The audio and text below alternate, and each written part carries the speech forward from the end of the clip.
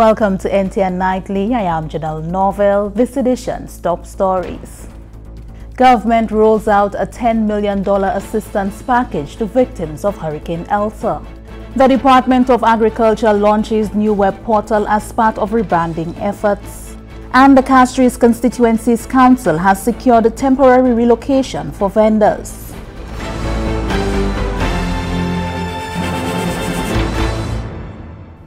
The Cabinet of Ministers has reviewed the report on the preliminary damage assessment following Hurricane Elsa and has approved an emergency assistance package to provide immediate relief to the various sectors affected.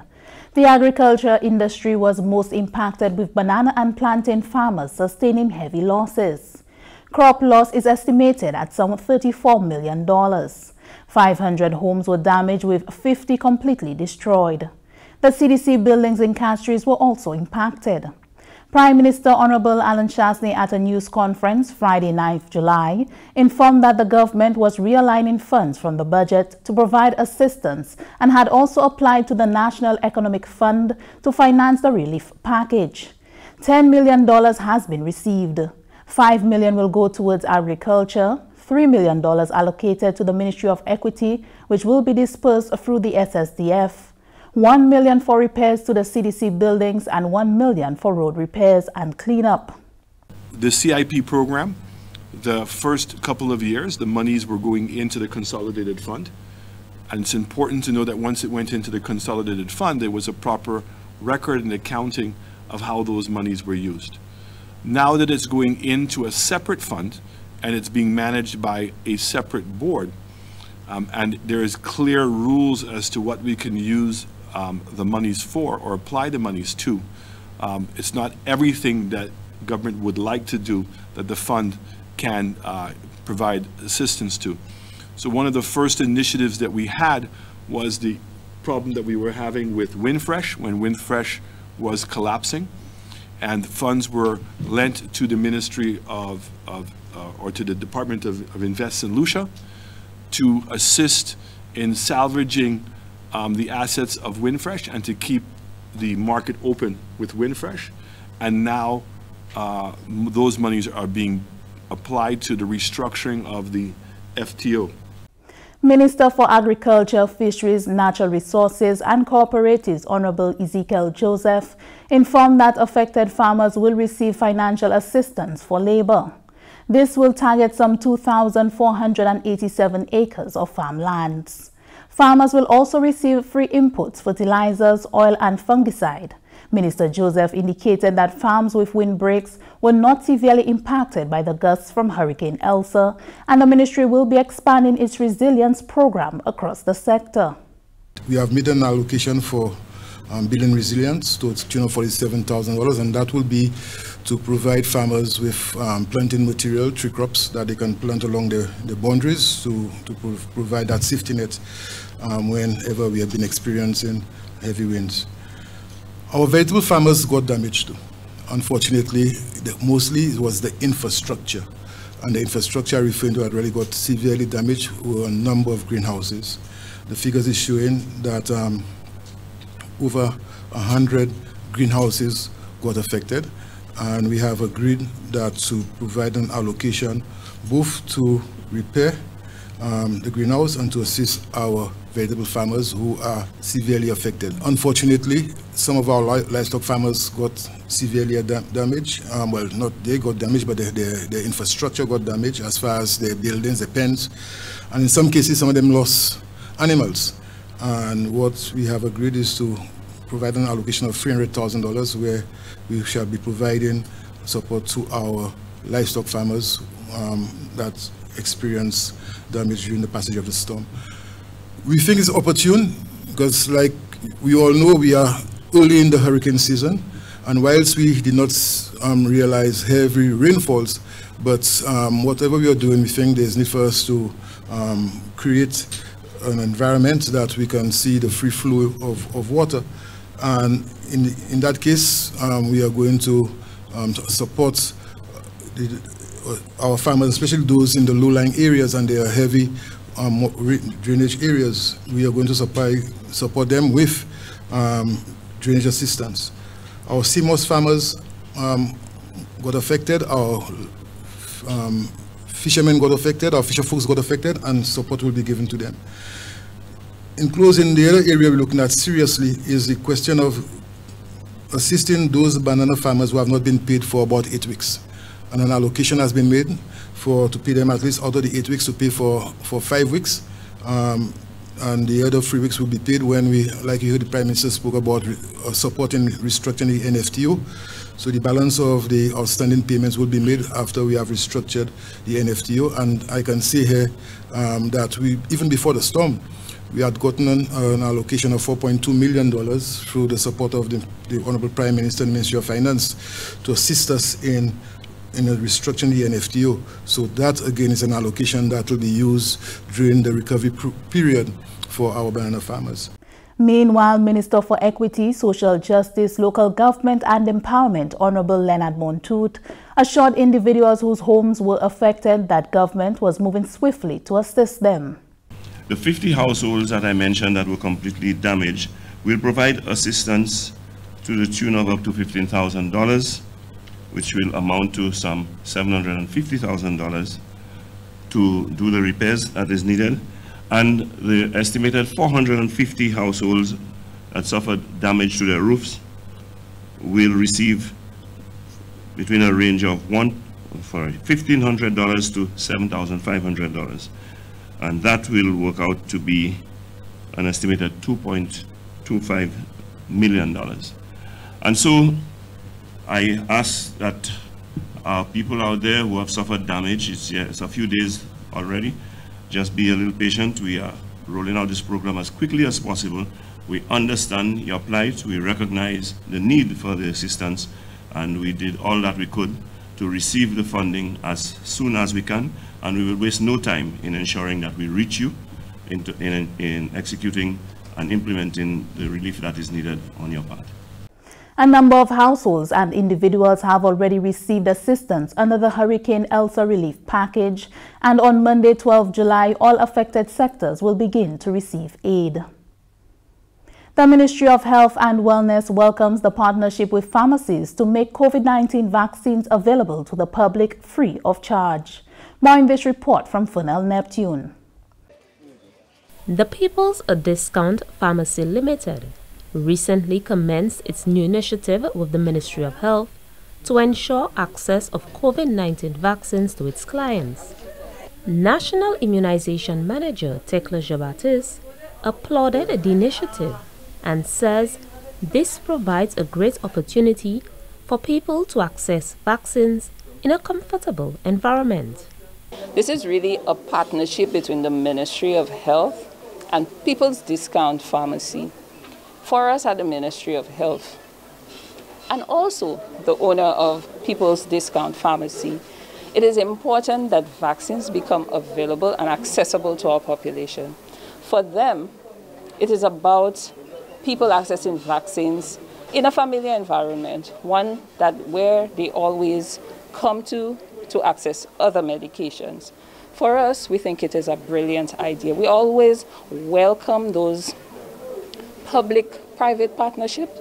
We think it is an excellent avenue to reach out to the people. Owner of People's Discount Pharmacy Limited, Rosemary Michel, says she is pleased that pharmacies can play a great part in healthcare and encourages people to get vaccinated. But I want to say from a pharmacist's point of view, all medications have side effects. The simple aspirin that people take to save their lives can create a lot of problems, right? Otherwise, right? So we are encouraging people. It is important, take the vaccine. It's not only for you, it's for your family, because you can pick up something out there and take it home. And so we encourage people, take the vaccine. It is going to help solve the kind of problems that we are experiencing now. The COVID-19 vaccination drive at the People's Discount Pharmacy Limited will take place every Thursday at the St. Louis Street branch from 9 a.m. to 4:30 p.m. The Ministry of Health encourages other pharmacies around the island to come on board and make vaccines available to the public. Reporting from the Communications Unit of the Ministry of Health and Wellness, I am Fennel Neptune. The Pan-American Health Organization, PAHO, continues to advocate for equitable access to vaccines across the globe. 1.1 million new COVID-19 cases were recorded in the Americas this week, a small decline when compared to the previous week. While mortality has also been reduced in this period, the Americas is still reporting over half of the deaths registered globally. A clear sign, according to PAHO Director Dr. Carissa Etienne, that the toll of the pandemic continues to devastate families and communities, even as parts of the region are experiencing some relief. She noted that while cases in some areas are declining, cases in other parts of the region are rising. In the Caribbean, Cuba is reporting the highest number of new cases per week since the beginning of the pandemic. And Trinidad and Tobago is facing increased mortality due to COVID-19. The diversity and inequity of our region continues to be reflected, not only in the trends of the pandemic, but also on how countries are able to access vaccines. There is progress in vaccinations in the Americas, but alas, not for all. 1 in 4 people in our region have been fully immunized, and over 600 million doses have been administered in the Americas. However, over half of these doses have been applied in just one country, the United States. More developed countries have come to the aid of poorer countries donating COVID-19 vaccines. PAHO commended these countries, which include the United States of America and Mexico, to name a few. Dr. Etienne noted that regional solidarity is required to successfully fight the COVID-19 pandemic. PAHO, she assured, is playing its part in that fight. Our countries know how to deploy vaccines and are ready, but they need more doses, and they need them now. And that's why PAHO has urged nations with enough vaccines to share them with countries in the Americas that are still struggling. And that call is starting to resonate. This week, El Salvador welcomed 1.5 million new vaccine doses from the United States government through the COVAX facility as part of the pledge to share at least 20 million doses to our region. Others are receiving additional donations of doses bilaterally. Bolivia is due to receive just over 1 million doses this week, and other donations are being prepared. PAHO is leading the logistics for the delivery of the COVAX doses. And we've been working with the US government, the COVAX facility, and recipient countries to make sure that all requirements are met and that vaccines can quickly and safely arrive at their destinations. Director of PAHO, Dr. Carissa Etienne. The Ministry of Agriculture, Fisheries, Physical Planning, Natural Resources and Cooperatives has launched the new Department of Agriculture web portal as part of ongoing rebranding efforts. We get details in this report. In order to better support our nation's farmers and the general public, the Agriculture Ministry recently revamped its website to create a digital experience designed with its stakeholders and customer base in mind. The goal of this redesign is to provide the agricultural community with easily accessible support as they adapt their farming operations to better provide for our nation and the world. The ministry's most recent activities and statistics, as well as information on its state and sector strengths, are all featured on the newly updated website. This includes a web-based version of the ministry's recently launched iFarm app, which provides information on crop production. One of the main goals of rebranding, according to the Permanent Secretary of the Department of Agriculture, Fisheries, Natural Resources and Cooperatives, Barrymore Felicia, is to appeal to the younger population. We saw with the old website the colors and the depiction, they were not in line with the colors internationally known to be attributed to agriculture. So we came back with the colors you would see green and yellow featured, which are the prominent agriculture colors internationally. So our website was more in line with what is known internationally and the global standard. And also the content on the website, it features more heavily centered around the various departments, the service and product offering, and the content needed for persons who are engaged in agriculture. Content such as the technology packs, which would feature on the website. Other information that you would need to help you through things like concessions, videos on our shows, Agriculture on the Move. You would find that, and of course linking that to our social media platform. These things were non-existent in the previous version of the website, so we've updated it to make it more attractive and interactive. The improved website, according to the Director of Agriculture Services, Dr. Aurea King-Sinak, will provide efficiency by allowing clients to access a variety of services without having to physically visit the department. In many instances, persons would bring in items, and when it's detained, they don't understand why. So on our website, all of these things will be explained. They would have access to conditions for imports and all of those things to make the ease of doing business a little easier, a little more accessible.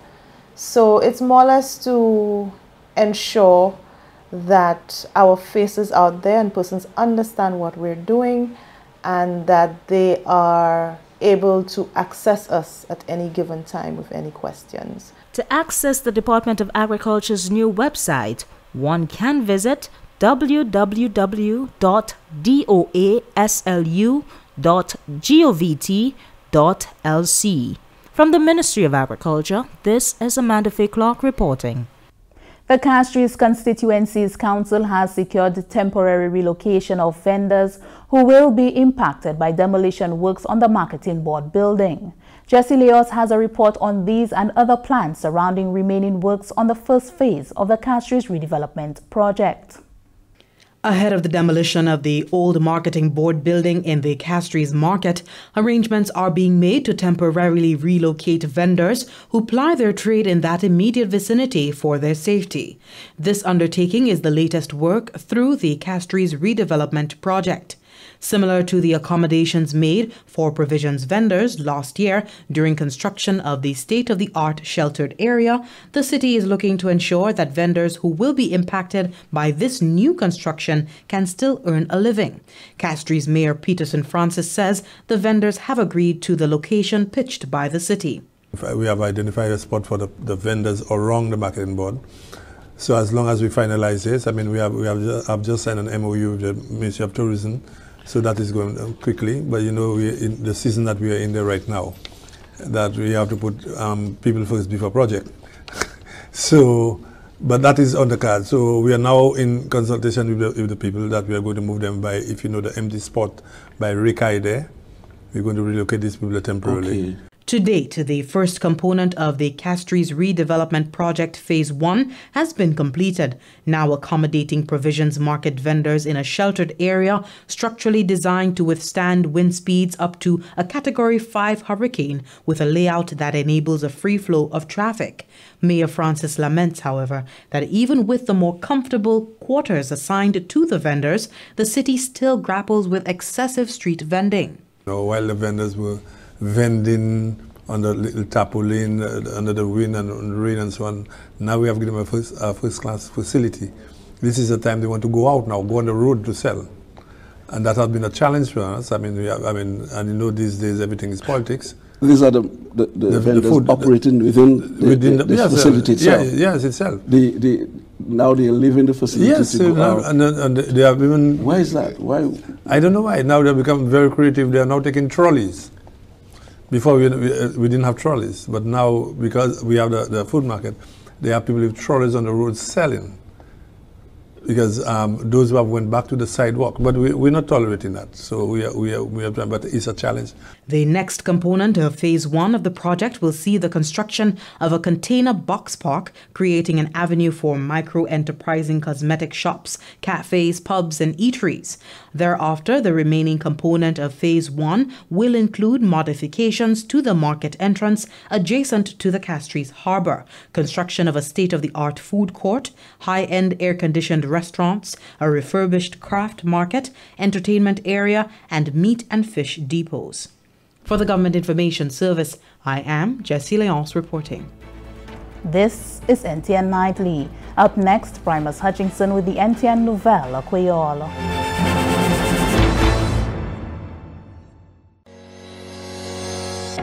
One of the 8 universally recognized rights of the consumer is the right to satisfaction of basic needs.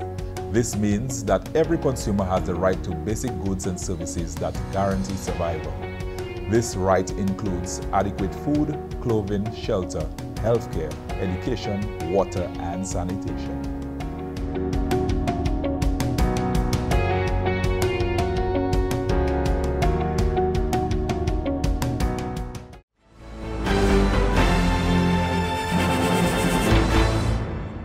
Welcome back. We join Primus Hutchinson for the NTN Nouvelle Creole. Monsieur Ta, Janelle, Monsieur Madame, département qui nous responsabilité pour information en gouvernement cette Lucia, ça c'est GIS, ça c'est télévision nationale pays NTN, qui présente nouvelle en créole, présente Primus Hutchinson. Les cultivateurs, ça veut dire les femmes, et l'autre monde qui trouvé affecté par le cyclone Elsa, qui a reçu un grand soulagement. Annoncement ça l'a fait vendredi en cette financière pour être Séraphin côté Premier ministre honorable Alain Chastanet, ensemble avec ministre des Affaires agricoles et ministre des Affaires égalité, te tiennent une conférence et puis les journalistes pour présenter un rapport à sous décision cabinet de gouvernement concernant porter assistance pour des gros dommages qui s'est laissé souffert au résultat des cyclones Elsa. Premier ministre honorable Alain Chastanet déclare que pour ces 600 cas qui souffrent dommages, et que plusieurs chemins et canaux pays qui trouvaient affectés, et plus toujours les cultivateurs d'enroués, les animaux, les pêcheurs, les cultivateurs simos aussi, qui ont trouvé un bon soulagement. Et dit que, malgré le gouvernement, pas trouvé d'assistance finance ou d'institutions qui a souvent aidé durant temps sous coup comme ça, il a annoncé quand même le gouvernement qui a fait available $10 millions pour supporter le pays à ressusciter en bas cyclone Elsa. Le Premier ministre Chastanet a annoncé que 5 millions qui allaient pour le secteur agricole, 3 millions pour le ministère des Affaires égalité et l'agence SSDF pour aider diverses la famille, 1 million pour replacer fétail, c'est KCDC à Castries et 1 autre million pour manger chemin, nettoyer canal et l'autre nécessité comme ça. En parlant de ça, le ministre des Affaires agricoles, honorable Ezekiel Joseph, déclare que plusieurs secteurs agricoles pays qui ont trouvé bénéfice de $5 millions, ça là, comme le Premier ministre l'a déjà dit, c'est le ministre agricole là, tout arrangement est en place pour supporter ces divers secteurs agricoles qui trouvaient dommagés. Et que ça dépend à sous des gros dommages, chaque habitation, et bien pêche et l'autre comme ça. Nous avons ici pour financial support pour farmers qui pour aider à nettoyer et puis replanter jardin. Nous avons ici pour épicelle, nous avons ici pour huile et puis fongicide pour ça faire figue là. Farmers qui expérimentent ces difficultés et puis greenhouse, nous avons aussi ici pour ces farmers pour établir greenhouse. Aussi farmers qui nourrissent les animaux qui sont affectés, qui les animaux à croiser et puis des farmers des animaux morts. Le ministère a ici pour ces farmers pour établir les animaux. Et puis aussi, nous avons ici pour manger et puis jeunes poules. Nous avons nécessaire pour nous nettoyer ces major canals là, pas canal en les femmes, mais ces major canals là, et puis en allocation of la HAB mettre en place pour assister pour nettoyer ces major waterways. Aussi, ces simos farmers là qui viennent affecter, puis ces pêcheurs qui viennent affecter, through the Department of the Pêche, nous avons ici pour ces gens là. Valuable farmers aussi qui ont un support et puis inputs et puis nous avons aussi by financial support pour valuable farmers. Le ministre agricole a aussi annoncé que les cultivateurs figues qui ont trouvé bon support en bas programme assistance là. nous avons payé farmers 5 semaines et puis l'autre 3 semaines là nous restructure NFTO content Prime Minister nous avons fait allocation of nous avons un loan of $4.2 million avant cyclone et puis là ça est still là pour assister farmers. Now nous look at that gouvernement qui prend temps pour assister farmers fig et puis farmers fig de Chayla. C'est pas faute gouvernement that farmers fig de Chayla. I mean là nous entrer comme gouvernement nous joignent problème là. Et puis c'est mon qui a parlé actuellement les radio, les télévision, c'est yo qui met des problèmes là. Et puis nous avons travaillé manière ça travaille joindre ressources pour ranger problème là. C'est diverses la famille qui trouve affectée par cyclone Elsa, l'argent de $3 millions qui est en place pour y trouver assistance. Ministre qui a responsabilité pour égalité, honorable Nadmon tout, expliquer en façon ces assistance ça la faite. $3 millions ça là, l'année a pris pour 50 cailles nous estimons qui trouvé dommagé totalement. Avec ces gens là nous avons aidé, nous avons même qui $15 000 pour assister pour rebâtir caillou. Bon, l'autre 50, l'autre 450 c'est gens qui ont caillou dommagé. Plusieurs ces gens c'est fait taille caillou là qui dommagé. Nous avons porté aussi assistance pour ces gens là. Nous avons baillé $1,500 jusqu'à $7,500. Avec ça qui est venu sous multiplier ça par 450, on dit en average nous avons $5,000 pour chaque caille, ça qui est venu $2,250,000. So, c'est comme ça nous avons dépensé $3 millions pour bailler mon assistance parce que nous réalisons la majorité de ces gens qui ont été dommagés, c'est malheureux. Les gens qui sont pauvres, avec nous voulons faire assurer nous pour tirer assistance là, ils ont besoin.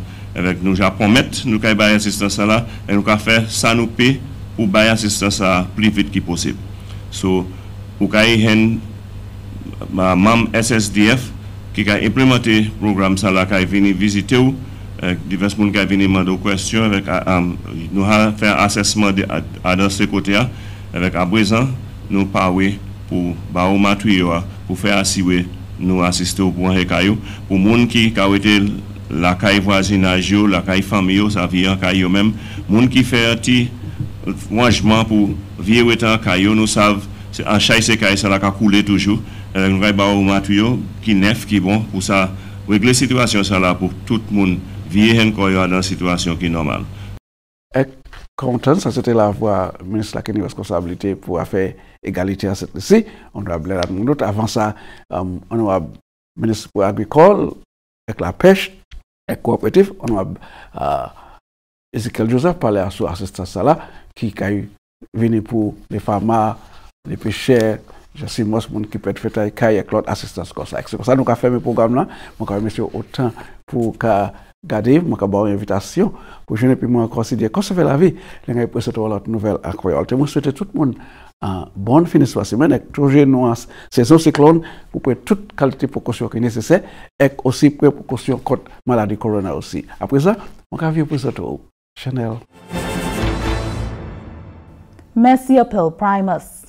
That brings us to the end of NTN Nightly. Join us next time at 7 p.m. with a repeat at 7 a.m. You can also catch up with us anytime on the St. Lucia Government Facebook page or YouTube channel. I am Janelle Norvell.